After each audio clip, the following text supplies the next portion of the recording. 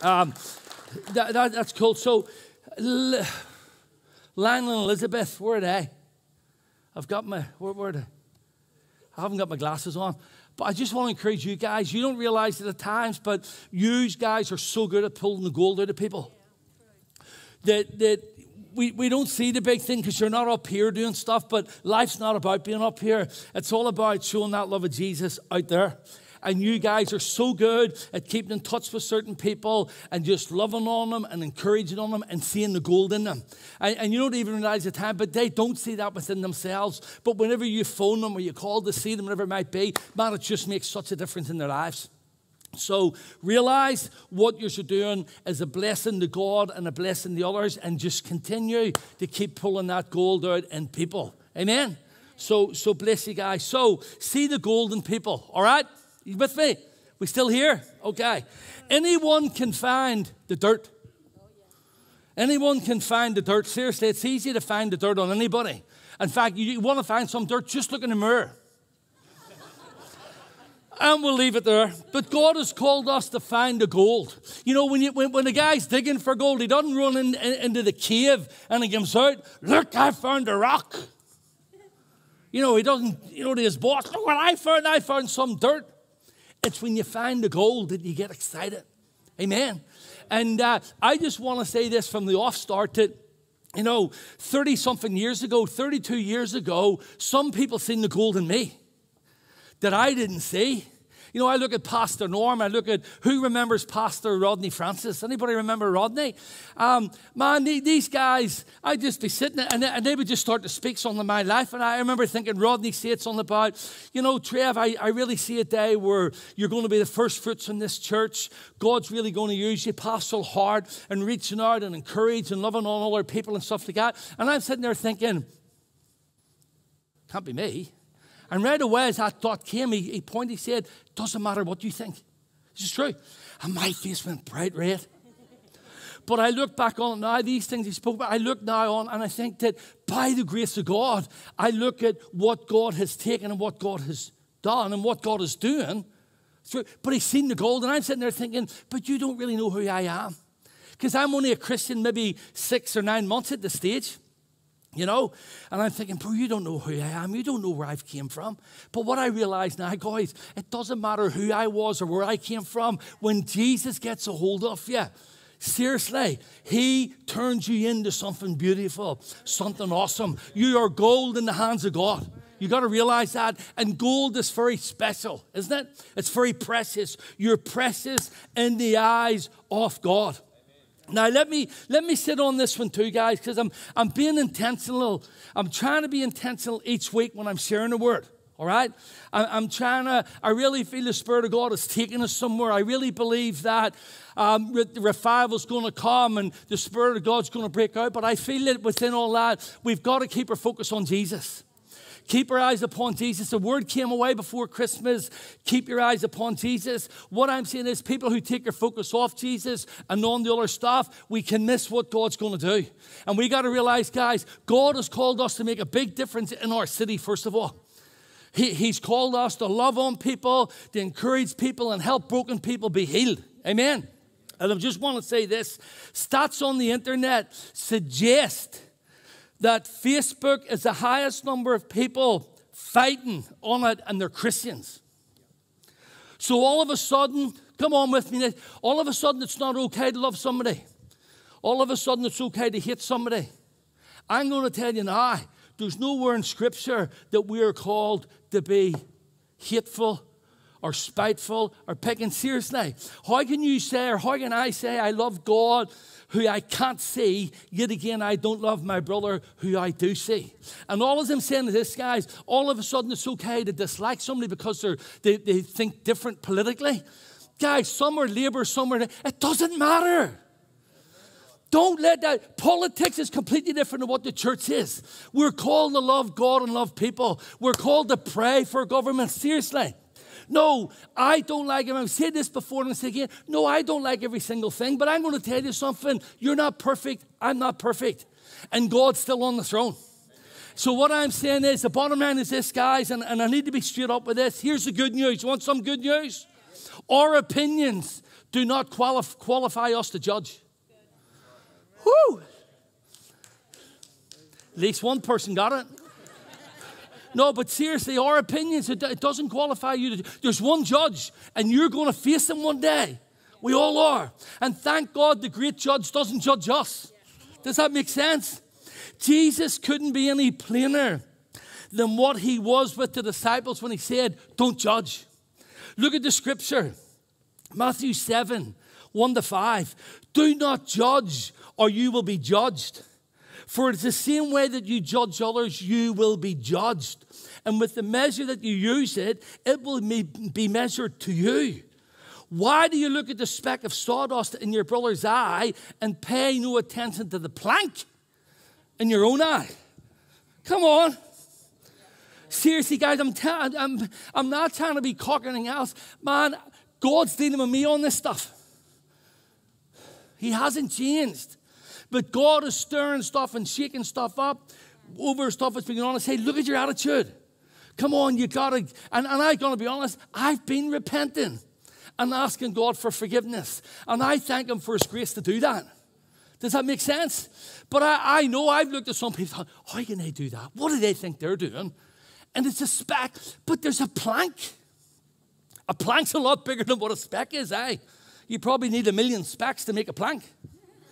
You ever think about it? But how can you say to your brother, let me take a speck out of your eye, when all the time there's a plank in your own eye? You hypocrite. Guys, I've said this before. The hypocrite word there means it's to put on a mask. It's to put on a false face. It's to pretend to be somebody that you're not. We don't need to pretend to be anybody. You don't need to be me or someone else. Be yourself, but be honest and be loving and be kind. And where you struggle, ask God for grace in those areas. Because the bottom line is, God so loved the world that he gave everything. That hasn't changed. You still with me? It's quiet, but it's good. You know, sometimes I can look out and somebody's doing this when I'm preaching, you know, and I can miss it, but I can miss it. What's their problem? The thing is, they're just doing this because they're here for the first or second time, and they're thinking, what is he saying? But I've been caught, seriously. They don't like the message, you know. And here's the good thing. Here, I'm just being honest, but I'm able to go and say, Lord, that was wrong. Seriously, come on, guys. This is your pastor. Lord, that was wrong. My attitude was wrong. Because I have a coffee with him. And I have the coffee saying, I'm trying to work out what you're saying. So I caught on what was happening. Does that make sense? You know, there's a story about this Texan pastor from Texas. And he has this missionary who comes to his church to preach. And the missionary, he had a church in Cambodia. And when he arrives in Texas in the church, he's got a light blue silk suit on.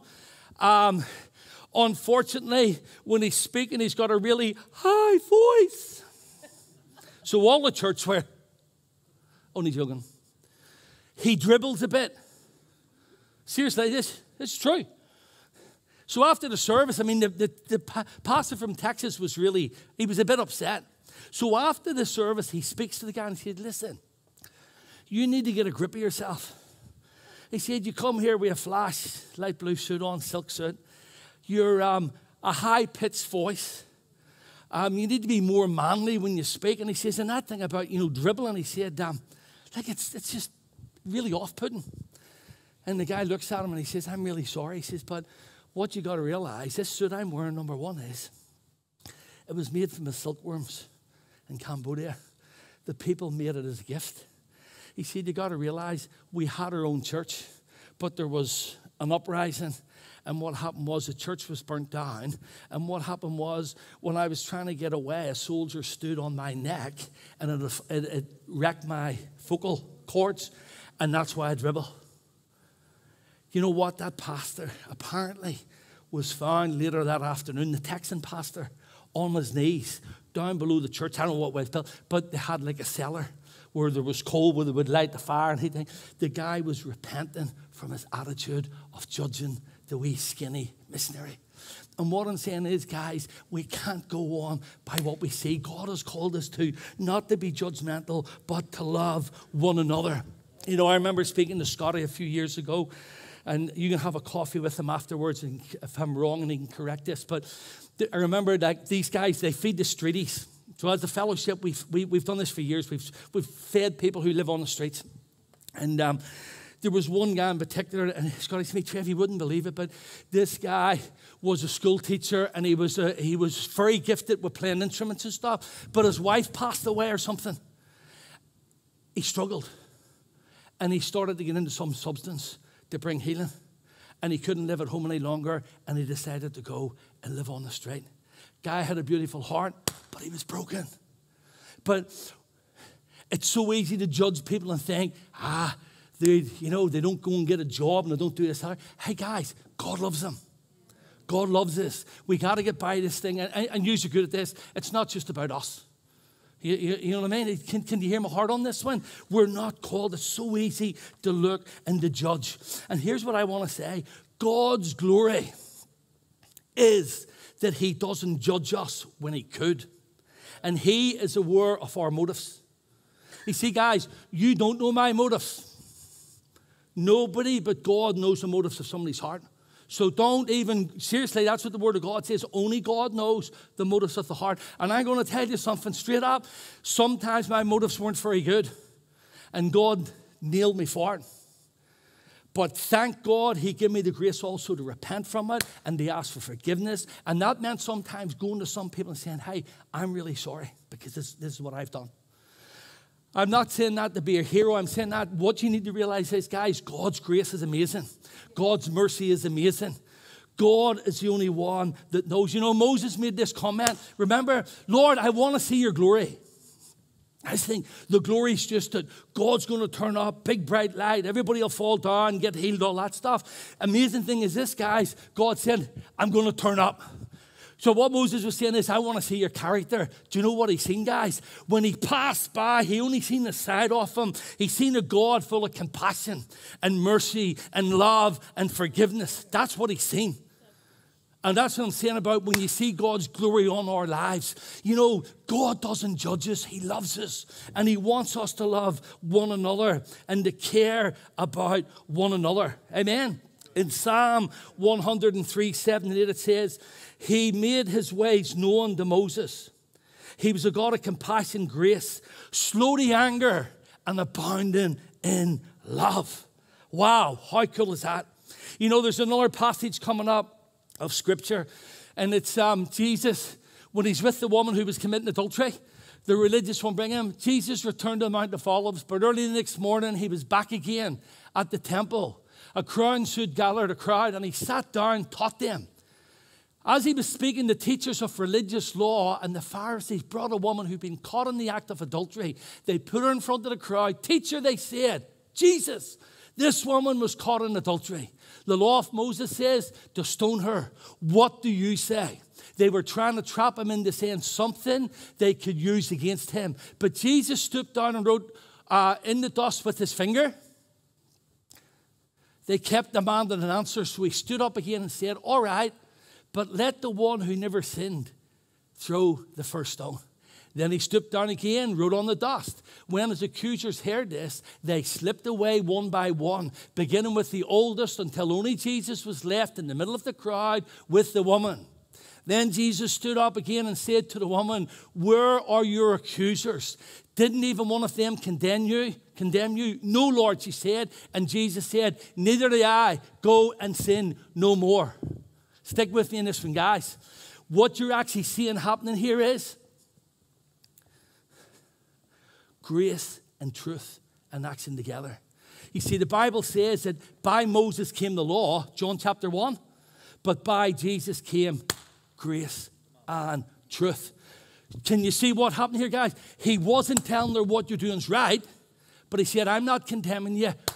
Go and sin no more. Can I tell you something? Probably the reason why they all walked away one after the other, maybe they'd slept with that woman at some time as well. Maybe they didn't. But let them without sin cast the first stone. Not one of them could cast a stone. Jesus wasn't agreeing with her lifestyle because he said to her, don't carry on this way. But he challenged her, hey, I'm not condemning you. Come on, guys. Lots of us were there. And he forgave us and he gave us a grace to be free from that stuff. But we've got to remember, you know, he didn't judge us. It's not our role to judge anyone. Are you still with me? Yep. Okay. Because here's what I want to say. Christians are known for taking the high ground in moral standards. Yep. Here's the challenge. Let's be known for taking the high ground in mercy. Seriously, let's be known purposefully. Purposefully. And that means it's not a works, but you got to work at this with the grace of God. Come on, let's be known. Wow, them Christians are merciful. They're loving and they're caring. Yeah, they're not agreeing with me with some of the things I do or whatever, but they still love me and they're merciful. And you know what, guys? When you're merciful towards somebody, you'll pray for them. I know too many people, they don't want to pray for people. They just want to complain about them. Don't complain about your pastor. Pray for him. I'm serious. I'm not perfect. I know that. Far from it. Every day I need God's grace just the same as you do. And every day I got, oh Lord, I got that wrong, please. Forgive me. But we can forget those things at times and we get on our high horse and jump after all this other stuff. If we keep it simple and do these things, God can trust us to bring people alongside you. Hey, come on. Somebody there. In Luke 6:36 it says, be merciful just as your Father in heaven is merciful. Micah, is it up? Act justly, love mercy, and walk humbly with your God. Guys, that's what God has called us to do. Yeah. That's it. If you don't like it, take it to God. That's a pretty cool scripture, isn't it? Guilty people judge themselves anyway. Before I got saved, I knew I was a bad wee blurt. And blurt is a lovely word in Irish. I hope. Haven't heard that word for a while, so don't look it up in the dictionary. But I knew I wasn't the best egg in the box. I knew that. I didn't need people to tell me I'd done stuff wrong. I actually knew. Come with me, guys. Seriously, I actually knew that. I already felt shame. Lots of people believe that God doesn't even like them, let alone love them. So if we get beside people who are expecting to be rejected and we love on them and show them mercy, all of a sudden, they start to open up and God can start to do something in their lives. Is that, huh? You agree with that? Seriously. They're expecting us to give them a mouthful. But when you love them and you care and you pray for them, God gets a hold of them. There's 200 of you. That happened to you. And if he can do it with you, he can do it again. Yeah. Somebody had been praying for us. I know Jesus is a great intercessor, but I'm telling you, somebody asked me the other day, Pastor, who in your family was praying for you? I said, I don't think anybody was, because I can't remember anybody had faith in my family. I said, but I know for a fact there had to be at least one or two women who lived in the same village that I did and looked and thought, oh, he's a little rascal, that wee Mcdowell fella, he needs prayer. And they probably, seriously, and they'd been praying for me. And I know the greatest person of all who was interceding for me, I know Jesus was, but there's been somebody praying for me. Let's pray them into the kingdom. Amen. You still with me? Okay, so people expecting rejection, they're shocked when we love them. And it changes their hearts and can also change their view of God. Mercy accepts people regardless of their behavior. Is that good? It's up here. In an atmosphere of love, people feel secure to admit that they're wrong, which can lead them to wanting to leave their past life and change. I know that through experience, personal. You know, because certain people who loved on me when I was just a Christian at the start, through time I started to feel I didn't have the wall up the same, and I started to be a bit honest. Hey, bro, I'm struggling in this area or something here. What do you think? Because I knew they loved me and they wouldn't put me down. And they gave me some of the best advice ever that helped me to go to God with it and to be free. Let me tell you this too. If you think things is just a quick fix, most things aren't. Yeah, you can come up in front, get prayed for, and get delivered or something. I get that. But what I have found is it's usually a process. The process takes time, but it leads to a suddenly when you put things in place. Does that make sense? All right. So with this, I want to say, last Sunday, not mention names, but there was a young man here who struggles with addictions, right? And I'm only saying this, and the fact is, because this kid felt loved, number one, he came here. He's struggling big time.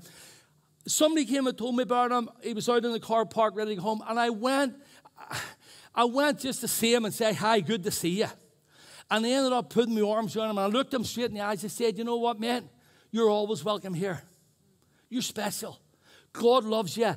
He hasn't given up on you. Now, let me tell you, no, I didn't say let go of that stuff. He knows he needs to let go of it at a certain time. I got to let God do that, right? But I just had love for this boy.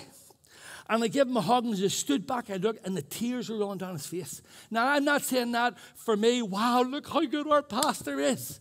It's nothing to do with that. It wouldn't have mattered who it was done that. I told him who he really is. I pulled the gold out in him. And I said, bro, the door is always open in this church for you. And now I'm praying for him because to be honest, I'd forgot all about him. And I remember this boy from here when we came here all them years ago, from Gisborne. He was only a toddler. And he started to relate back to me, Pastor Trevor, I remember you came to our house. And you and Dad were really great friends, and we done that. He started to relate all the stuff back. You know, his life still is messed up at the minute, but Jesus can turn that around. But does that make sense? So I got to have mercy and grace. You got to see this. I know the religious ones would be really quick. Bro, if you weren't doing that, you'd be fine. Yeah, I know that. But I don't know what it's like to be addicted to that stuff. I know what it used to be like to be addicted to cigarettes. Smoked since I was 10 years of age until I was 33. Lied to lots of people in the church at times that had give up. And they hadn't. They couldn't wait to get from church to get a fag. You know, told a story one night we came back from church. I said to Debbie, honey, you look really tired. You need to go to bed. It's about 8:30 at night. Because I had a butt. I had nicked one. I was smoking a cigarette and I smoked half of it and I nicked it and I kept it for the Sunday night. So she's in bed and I'm out having a smoke out the back. Seriously. This wee butt. Oh, I remember it as well because, yeah, the flesh was loving it, okay? Something told me you're going to get caught. Seriously. I gotta think it was God.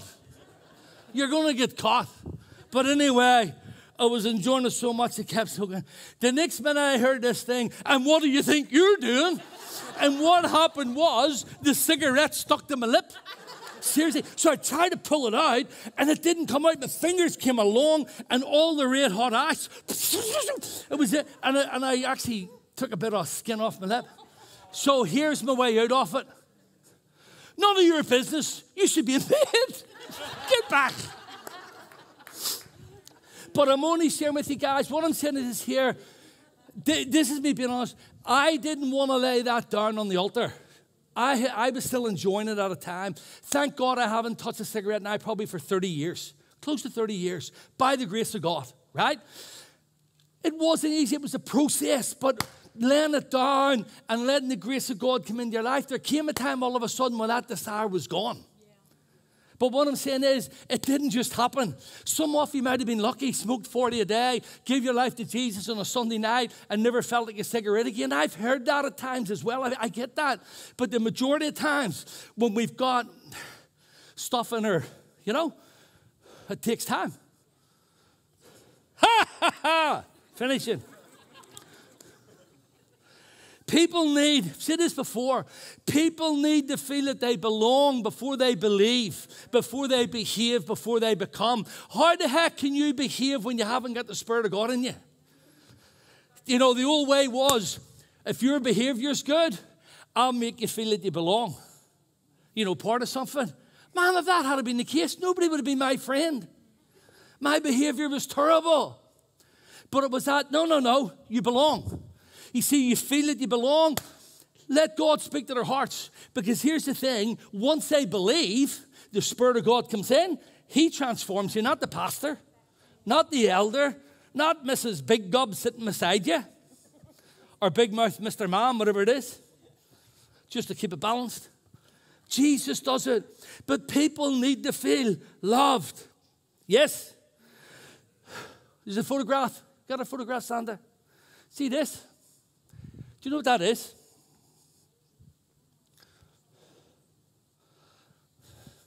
Nobody know.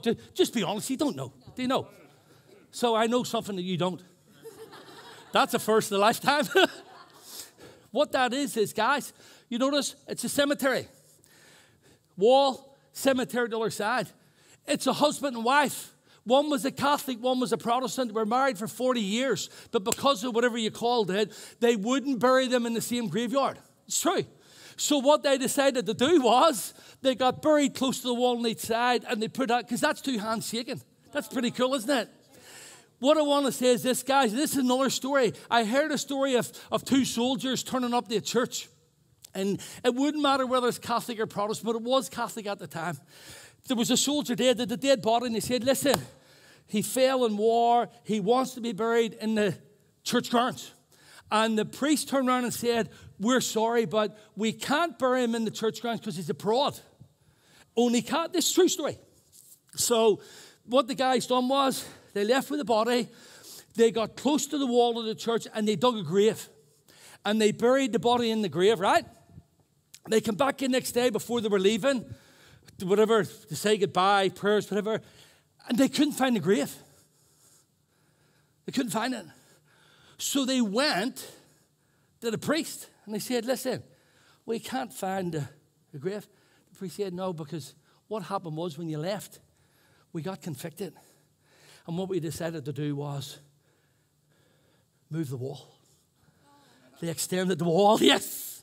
Which means, guys, we got to let walls come down. We got to be open to extending the walls of love and compassion and grace and mercy within our hearts. Isn't that cool? He got convicted and stuff the religion. It's about people. Through breaking down our walls, we expand our boundaries, and we can include rejected people into our world. Jesus visited all people. He invited all people into his word. You know, I'm going to be honest, and this is me too. I mean, guys, we're on a journey with God. It's a process, right? So I don't want you leaving here thinking, oh, you know, I see that one thing. You're lucky if it's one thing. I probably get 4 or 5 things that God's working with, all right? And for the person who thought it was one thing, you'll have 4 or 5 as well, but I'm just being nice. But the thing is, we can all be pre-justice at times. You with me? You know, mention the word teleevangelism. Mention the word lawyer. Ha! Some people are laughing. Because you know why? Hey, car salesman. Seriously, I mean, you're laughing, but it's a fact. You know, tax collector. Labour. Government. National government. Seriously. Gay. Banker. Ex-prisoner. Person lives on the street. Now, I know for a fact that some stuff would have popped in your heart. That's good. Give it to God. We need to not play Christian. We need not to play church. Guys, we need to realize how awesome the grace of God is on our lives. Seriously, we need to realize that. And if we can realize that, and be yourself. Be yourself, knowing that each and every day you need God's grace and God's mercy. Seriously. What a difference it will make in our lives, because we're not trying to pretend. You know, you're not fighting with a wife coming down the motorway, and then when you get to church, hi, pastor, how's everything? You know, you can have that fight down the motorway and then be honest and say, you know, honey, I'm wrong, sorry, forgive me for that. Because that happens. Any of you ever find you fall out coming to church? Especially when you had kids years ago too. Blame the kids, but really. But you know what I'm saying? Let's move on from that. All of us have opinions about one thing or another that we need to overcome. And we can overcome this by the grace of God. Doesn't matter what happens. Honestly, guys, it doesn't matter what. God wants you to be free. You know, when I'm doing this message, I said, finish it on Friday. I don't believe this. I'm just almost finished. and I go on the social media. I get addicted to that stuff sometimes. I should do it less, just being honest. But I had a look and somebody's photograph popped up. I thought, flipping real religious ratbag. Seriously. Of somebody who used to come to church years ago, but because we had a bit of a thing, that was wrong. I said, Lord, I'm sorry, forgive me.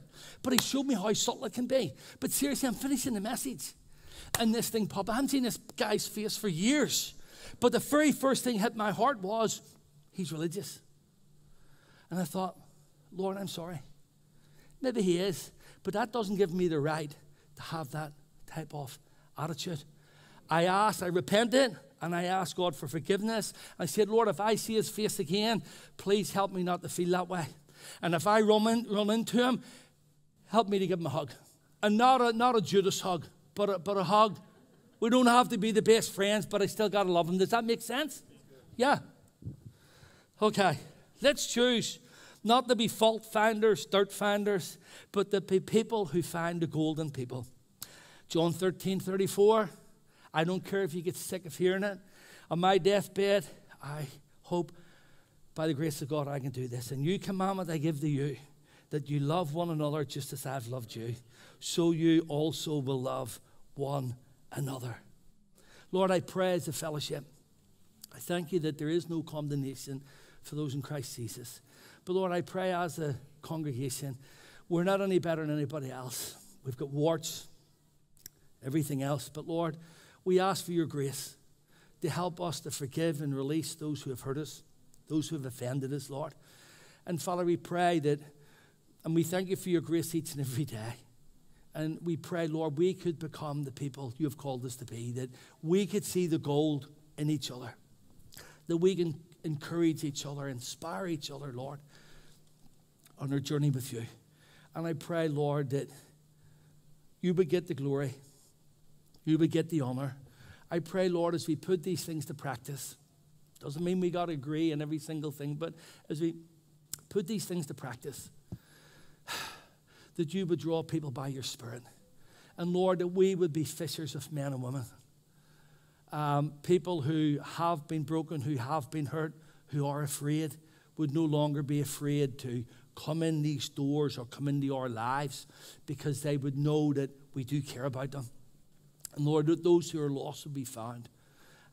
Jesus, we thank you that you did demonstrate your love 100%, that while we deserve to be judged, you gave your life so that we wouldn't be judged. You took our judgment, our punishment upon yourself on the cross. So, Lord, I thank you that you're the one who empowers us by your grace, by your mercy, to be able to do these things in Jesus' mighty name. And everyone who loved the Lord said, amen. One altar call. I think my wife's coming up in a moment. Is she here? Do you want to do the altar call? Okay. See, we love each other. On stage. I'm only joking. We really do love each other, believe me, we do. I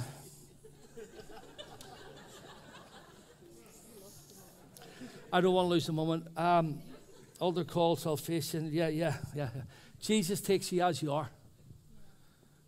You may be sitting here with warts or your brokenness or stuff that's happened in your life from years ago, I don't know. But you need to realize Jesus will accept you where you're at if you will call upon him.